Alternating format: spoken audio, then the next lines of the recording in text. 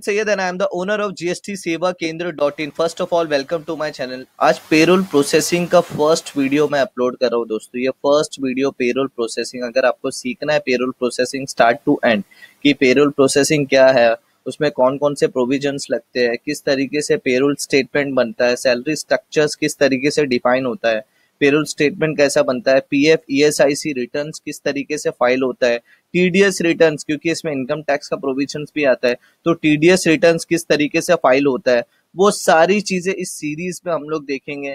Plus कौन सा best payroll software है वो भी मैं आपको रिकमेंड करूंगा, जो मैं पर्सनली यूज करता हूँ, जो मुझे ऐसा लगता है कि ऑल ओवर इंडिया इससे बेस्ट सॉफ्टवेयर कोई नहीं हो सकता पेरोल के लिए, क्योंकि मेरा 2 से 3 सॉफ्टवेयर का एक्सपीरियंस है। मैंने पेरोल्स फील्ड में काफी काम किया है, तो 2 से 3 सॉफ्टवेयर मैंने यूज किया जो काफी अच्छे बड़े बड़े लेवल पे, यानी बड़ी बड़ी कंपनीज वो यूज करती है। लेकिन उसमें जो सबसे बेस्ट यूजर फ्रेंडली सॉफ्टवेयर है वो भी मैं आपको गाइड करूंगा दोस्तों।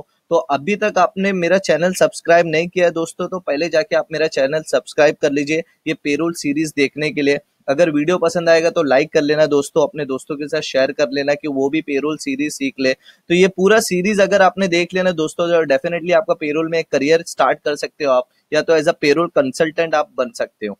तो मैंने एक वीडियो ऑलरेडी बनाया हूं दोस्तों, जिसमें मैंने ये बताया कि list of mandatory labour law compliances क्या है इंडिया में।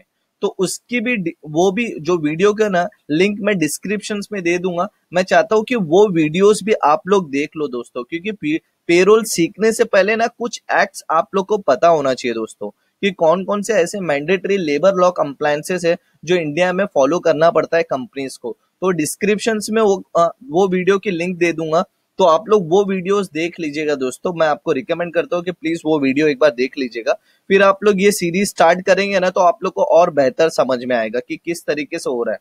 तो अब मैं ये वीडियो स्टार्ट करता हूँ दोस्तों कि पेरोल स्टार्ट, ये इंट्रोडक्शन वीडियो है। इसमें इंट्रोडक्शन, इसमें कुछ स्टार्टिंग में मैं आपको कुछ बताने वाला नहीं हूँ किस तरीके से कैलकुलेशन होता है, क्या है क्या नहीं है। तो पेरोल आपको एज अ पेरोल कंसल्टेंट, या तो अगर आप पेरोल मैनेजर्स कहीं कोई कंपनी में अपॉइंट हुए, तो आप लोग को कुछ कंप्लायंसेस या कुछ प्रोविजंस इन और कुछ एक्ट की आपको डेफिनेटली नॉलेज होना चाहिए दोस्तों। अगर वो नॉलेज नहीं रहेगी ना तो आप लोग कहीं ना कहीं उधर पे लैक होंगे, आपके आपकी यानी आप क्वेश्चनेबल हो जाएगा आपके नॉलेज पे कि आपको ये प्रोविजंस के बारे में इतनी नॉलेज नहीं है, क्योंकि लेबर लॉ कंप्लायंसेस इंडिया में बहुत स्ट्रिक्ट है दोस्तों। अगर आप लोग ने इसमें जरा सी भी कुछ भी गलती की, स्क्रूटिनी या ऑडिट निकलता है, तो उसमें अगर कुछ भी प्रोविजंस में अगर आप लोग ने मिस्टेक्स कर दिए या कोई कैलकुलेशंस में या लेट पेमेंट्स कर दिए, तो इसमें इंटरेस्ट पेनल्टीज बहुत है। और ये लेबर लॉ कंप्लायंसेस आपको मैं बता देता हूँ कि जो लेबर्स होते हैं ना वो प्रेफरेंशियल क्रेडिटर्स होते हैं। मतलब सबसे पहले इनकी पेमेंट्स होना चाहिए, इनका जो प्रोविजन जो जो एप्लीकेबल है कंपनी को सबसे पहले ये पेमेंट्स करना है, लेबर्स की पेमेंट्स करना है, और उस पर जो एक्ट एप्लीकेबल है, जो जो डिडक्शंस होते हैं वो सारी पेमेंट्स करना है। तो मैं स्टार्ट करता हूँ दोस्तों। सबसे पहले आपको employees provident fund and miscellaneous provision act के बारे में पढ़ना है। तो मैं आपको दोस्तों वो वीडियो इसलिए रिकमेंड कर रहा हूँ ना कि वो वीडियो में मैंने बताया कि ये प्रोविजंस की एप्लीकेबिलिटी कंडीशंस क्या है, और इसमें क्या डिडक्शंस होता है, कैसे होता है, सारी चीज, ये सारे प्रोविजंस, मतलब ये जितने भी आपको मैंने प्रोविजंस आपको स्क्रीन पे दिख रहे होंगे, ये सारे प्रोविजंस की एप्लीकेबिलिटी कंडीशंस मैंने वो वीडियो में डिस्कस किया। List of mandatory labour law compliances in India, वो टाइटल है। वो वीडियो मैंने डिस्क्रिप्शन में उसकी लिंक दे दूंगा, आप लोग वहां से देख लीजिएगा। तो इसकी एप्लीकेबिलिटी क्या कंडीशंस है, कब एप्लीकेबल होता है, सारी चीजें मैंने डिस्कस किया। तो वो वीडियो आप लोग देख लीजिएगा, वहां पे एप्लीकेबिलिटी सारी चीज। लेकिन मैं आपको सजेस्ट करूंगा दोस्तों, ये सारे एक्ट बहुत छोटे छोटे एक्ट है, क्योंकि इसमें एम्प्लॉयज के बेनिफिट्स के बारे में डिस्कस किया है, तो वो बहुत छोटे छोटे एक्ट है। डिस्क्रिप्शन में ये सारे एक्ट भी मैं मेंशन कर दूंगा, यानी उनकी पीडीएफ फाइल आपको दे दूंगा, आप लोग डाउनलोड करके एक बार ये पढ़ लीजिएगा दोस्तों, तो आपको और बेटर अंडरस्टैंडिंग रहेगा कि क्या एम्प्लॉयज प्रोविडेंट फंड में किस तरीके से कौन सा एस्टेब्लिशमेंट एप्लीकेबल होता है, फिर उसके बाद कौन कितना डिडक्शंस होता है, और भी बहुत सारे उसमें कंप्लायंसेस या प्रोविजंस मेंशन है। वो सारी चीज आप लोग देख लीजिएगा दोस्तों। मैं एक्ट की कॉपी भी डिस्क्रिप्शन में लिंक है उसमें दे दूंगा, आप लोग वहां से डाउनलोड कर लीजिएगा दोस्तों।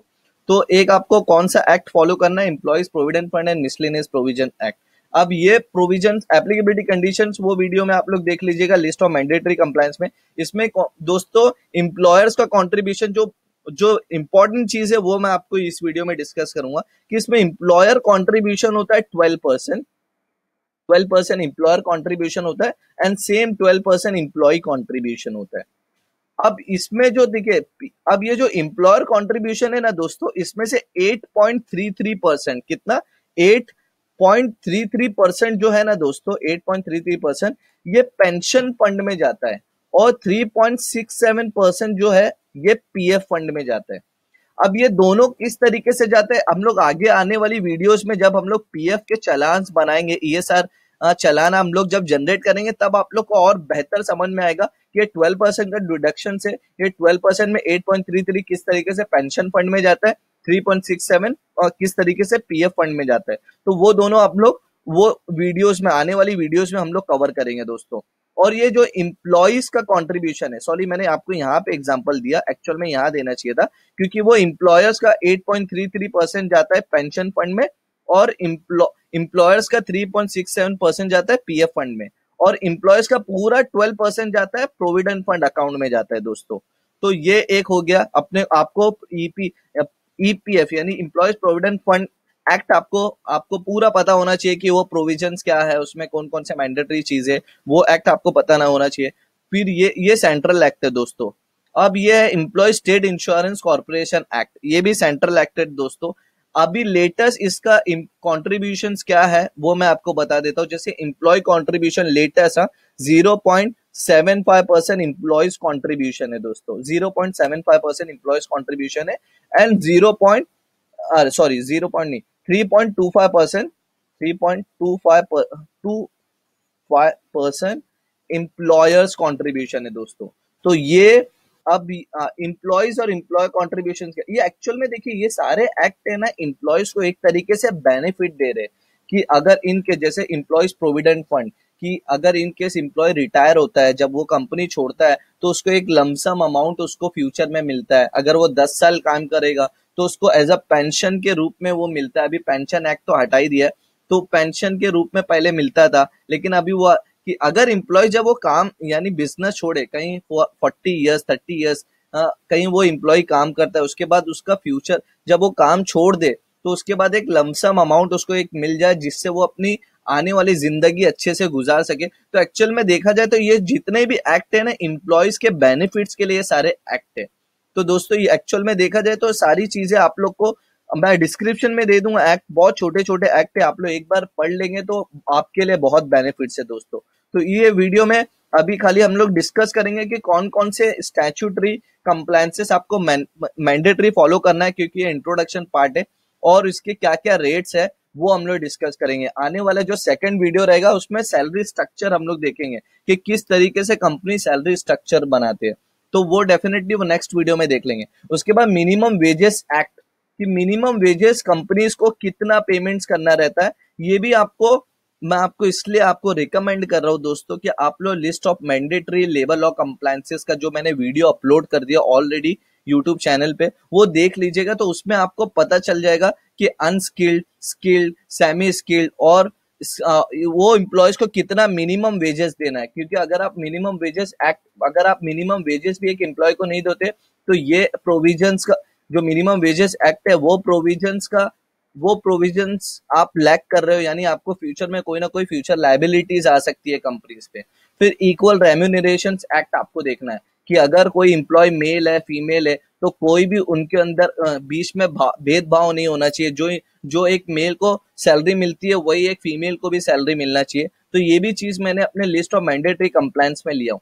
फिर उसके बाद पेमेंट ऑफ बोनस एक्ट, तो बोनस एवरी ईयर कंपनीज को कितना पेमेंट्स करना है, मिनिमम कितना पेमेंट्स करना है, मैक्सिमम कितना पेमेंट्स करना है, तो वो पेमेंट्स ऑफ बोनस एक्ट में सारी चीजें मेंशन है। जैसे मैं आपको बता देता हूँ एक छोटा सी एग्जांपल देके कि मिनिमम उन्होंने बताया कि 8.33% ऑफ सैलरी और 100 rupees for employees who having as of 15 more than 15। अगर एम्प्लॉयज यानी मिनिमम वेजेस बोनस आपको कितना पेमेंट्स करना है, ये दोस्तों ये बहुत पुराने एक्ट्स है, ये 1962 1965 के एक्ट्स है। तो वो टाइम है ना 100 रुपीज और 65 रुपीज की भी बहुत वैल्यू थी, 60 रुपीज या 65 रुपीज की बहुत वैल्यू थी। लेकिन अभी तक का ये एक्ट अमेंड नहीं हुआ है, तो वही पुराना एक्ट चल रहा है। तो ये भी चीज इसमें कितना मिनिमम वेजेस देना है, कितना मिनिमम बोनस देना है, कितना मैक्सिमम बोनस देना है, ये भी चीज मैंने उस वीडियो में कवर किया लिस्ट ऑफ मैंडेटरी कंप्लायंसेस में, आप लोग उधर पे वो चीज देख सकते हैं। फिर उसके बाद महाराष्ट्र लेबर वेलफेयर फंड, ये ना स्टेट एक्ट है दोस्तों, ये सिर्फ महाराष्ट्र में एप्लीकेबल है, महाराष्ट्र के एम्प्लॉयज के ऊपर एप्लीकेबल है जिसकी बेसिक सैलरी लेस देन 3,500 है। तो उसमें एम्प्लॉयज का कंट्रीब्यूशन, और ये 2 बार ही कॉन्ट्रीब्यूशन होता है। अभी ये जैसे मैंने बताया कि ये एम्प्लॉयज का पीएफ में ये 12% होता है, 12% होता है, ये एवरी मंथ होता है दोस्तों, एवरी मंथ ये डिडक्शंस होता है। इस ईएसआईसी का डिडक्शंस भी एवरी मंथ होता है, एवरी मंथ होता है। ये हो गया। फिर मिनिमम वेजेस एक्ट का आपको कंप्लायंसेस देखना है कि आप जो सैलरी स्ट्रक्चर बना रहे हैं वो according to minimum wages act के हिसाब से है कि नहीं। इक्वल रेम्यूनरेशन एक्ट इसलिए देखना है कि आप कभी कोई भेदभाव तो नहीं कर रहे हो कोई मेल फीमेल एम्प्लॉयज के लिए, वो प्रोविजंस आपको देखना है। फिर पेमेंट्स ऑफ बोनस एक्ट, ये आपको एवरी ईयर देना रहता है, एवरी ईयर आपको देना पड़ता है। फिर मिनिमम बोनस कितना है, मैक्सिमम बोनस कितना है, वो आपको लिस्ट ऑफ मैंडेटरी लेवल और कंप्लायंसेस में आपको मालूम पड़ जाएगा। हाँ, और मैं एक्ट की कॉपी भी आपको नीचे डिस्क्रिप्शन में दे दूंगा, आप लोग डाउनलोड करके वहां से भी देख सकते हैं। फिर payment of gratuity Maharashtra labour welfare fund, ये एवरी 6 मंथली इसकी पेमेंट होती है दोस्तों, एवरी 6 मंथ। और कौन कौन सा रहता है एवरी 6 मंथ में भी, एवरी 6 मंथ में एक रहता है जून और दूसरा होता है दिसंबर। एक जून मंथ में, दूसरी होती है दिसंबर मंथ में। तो एक जून में डिडक्शंस होता है, दिसंबर में डिडक्शंस होता है। तो कितना डिडक्शंस होता है एम्प्लॉय का, इसमें स्पेसिफिक ये फिक्स है दोस्तों। एम्प्लॉय का 12 रुपए डिडक्शंस होता है और एम्प्लॉयर का 36 रुपीज डिडक्शंस होता है। ये जून में, मतलब ये 2 बार डिडक्शंस होएगा, तो ये 48 वन टाइम्स, 48 सेकेंड टाइम्स, मतलब जून में 48 और दिसंबर में 48, तो 96 रुपीज का एनुअल डिडक्शंस होता है। ये स्टेट इंश्योर, ये भी आपको उधर पे लिस्ट ऑफ मैंडेटरी कंप्लायंस में मैंने मेंशन किया हुआ है। फिर उसके बाद प्रोविजंस ऑफ ग्रेजुएटी एक्ट, इसमें मैंने एक चीज मेंशन नहीं किया हुआ, आई थिंक मेरे को यहाँ पे PT act, professional tax act नहीं दिख रहा है, तो वो मैं एक मेंशन कर देता हूँ क्योंकि वो भी एक मैंडेटरी है दोस्तों। Professional tax, profession tax. अब देखिए प्रोफेशन टैक्स का ना दोस्तों, एम्प्लॉय का कंट्रीब्यूशन सिर्फ रहता है, एम्प्लॉयर का कंट्रीब्यूशन नील रहता है। अब ये एम्प्लॉय का कंट्रीब्यूशन कितना रहता है दोस्तों, एवरी मंथ 200 रुपीज रहता है एवरी मंथ, जिसकी सैलरी मोर देन 10,000 है, जिसकी सैलरी उसका एवरी मंथ 200 रहता है, एक्सेप्ट फेब्रुवरी मंथ में 300 रुपए का डिडक्शन होता है, क्योंकि एनुअली इसका डिडक्शन होता है 2,500। अब ये कौन से एम्प्लॉयज के लिए, जिसकी सैलरी मोर देन 10,000 है, लेकिन जिसकी सैलरी लेस देन 10,000 है उसका 175 डिडक्शन होता है दोस्तों एवरी मंथ। इसमें कुछ भी वो नहीं है कि फरवरी मंथ में इसका एक्स्ट्रा डिडक्शन होगा, इसमें 175 पूरा होता है। और पीटी का जो है ना, मैं आपको बता देता हूँ, पीटी भी एक स्टेट एक्ट है जो एवरी स्टेट पे एप्लीकेबल नहीं है। तो अगर आप लोग अपने स्टेट पे चेक, अगर आपको अपने स्टेट, फॉर एग्जांपल आप कोई ऐसे स्टेट में है जिसमें पीटी एक्ट एप्लीकेबल नहीं है, तो ये आपको ये डिडक्शंस एप्लीकेबल नहीं है, क्योंकि पीटी एक्ट सारे स्टेट में एप्लीकेबल नहीं है। लेकिन मैं महाराष्ट्र का हूँ, तो महाराष्ट्र के हिसाब से पीटी एप्लीकेबल है। तो मोर देन 10,000 है तो 200 का डिडक्शन होगा, एक्सेप्ट फरवरी मंथ में 300 रुपए का डिडक्शन होता है और एनुअली 2,500 का डिडक्शन होता है। और लेस देन 10,000 का एम्प्लॉयज है, उसकी सैलरी लेस देन 10,000 है, तो 175 रुपीज पर मंथ डिडक्शन होता है दोस्तों। और उसमें फरवरी मंथ में भी 175 का ही डिडक्शन होता है। तो ये एक इंपॉर्टेंट चीज थी, वो मैं नहीं चाहता था कि ये चीज छूटे। फिर उसके बाद payment of gratuity act, payment of gratuity, देखिए ग्रेजुएटी कब मिलता है ना दोस्तों, कि अगर आप कोई एस्टेब्लिशमेंट में, यानी एस्टेब्लिशमेंट वर्ड इसलिए यूज कर रहा हूं क्योंकि ये एक्ट में एस्टेब्लिशमेंट वर्ड यूज हुआ है। कोई कंपनीज, कोई private limited companies, public limited companies, LLP, partnership, ऐसा कुछ मेंशन नहीं किया, उसने एस्टेब्लिशमेंट वर्ड यूज किया। तो मैं अभी यही वर्ड यूज करूंगा जो एक्ट में मेंशन है, कि वो ऐसी एस्टेब्लिशमेंट में एम्प्लॉयज जो है वो एस्टेब्लिशमेंट में काम करता है, मोर देन 5 ईयर्स काम कर रहा है वो, मोर देन 5 ईयर्स, तो उसको ग्रेजुएटी मैंडेटरी हो जाती है। यानी ये एक्ट मैंडेटरी उस एम्प्लॉयर्स को फॉलो करना पड़ता है। और उसके बाद 5 साल के बाद वो कभी भी कंपनी छोड़ेगा तो उसको एक ग्रेजुएटी का अमाउंट दिया जाता है। तो ग्रेजुएटी कितना मिलता है, एक्चुअल में उसका एक फॉर्मूला है दोस्तों, कि उसका फॉर्मूला क्या है, 15 divide by 26, 26 into salary per month, into into salary, salary per month into number of years of services, into number of years of services, number of years of services. आगे हम लोग और देखेंगे कि एक्चुअल में ये किस तरीके से ग्रेजुएटी निकलता है। 15 डिवाइड बाय 26 है ये, 15 डिवाइड बाय 26। तो एक्चुअल में ये फॉर्मूला आप रीड करेंगे ना, तो आपको खुद क्लियरली समझ में आएगा कि एवरी ईयर एम्प्लॉय को 15 दिन की सैलरी ग्रेजुएटी के तौर पे मिलेगी। अगर वो 5 साल के बाद कंपनी छोड़ता है तो एवरी ईयर 15। ये 26 क्यों है दोस्तों, क्योंकि 4 संडेज आता है, तो 4 संडेज, अगर 30 डेज का मंथ है तो 4 संडेज में हटा दूंगा तो 26 हो जाएगा। तो अगर ये आप लोग अगर सही से रीड करेंगे ना, तो आपको ये पता चलेगा कि एवरी ईयर 15 दिन की सैलरी उसको एज अ ग्रेजुएटी के तौर पे मिलती है। ये चीज हो गया। तो ये ग्रेजुएटी एक्ट में आपको मैं बता दिया कैसे कैलकुलेशन होता है ग्रेजुएटी का। फिर उसके बाद आपको इनकम टैक्स एक्ट की भी नॉलेज होना चाहिए। इनकम टैक्स एक्ट की कंप्लीट नॉलेज नहीं रहेगी चलेगा, लेकिन इनकम फ्रॉम सैलरी जो हेड है, 5 हेड्स ऑफ इनकम होते हैं, income from salary, income from house property, income from business profession, income from capital gain and income from other sources. ये 5 हेड्स ऑफ इनकम है। लेकिन आपको अगर पेरोल सीखना है तो आपको इनकम फ्रॉम सैलरी जो फर्स्ट हेड है वो आपको डेफिनेटली आना चाहिए।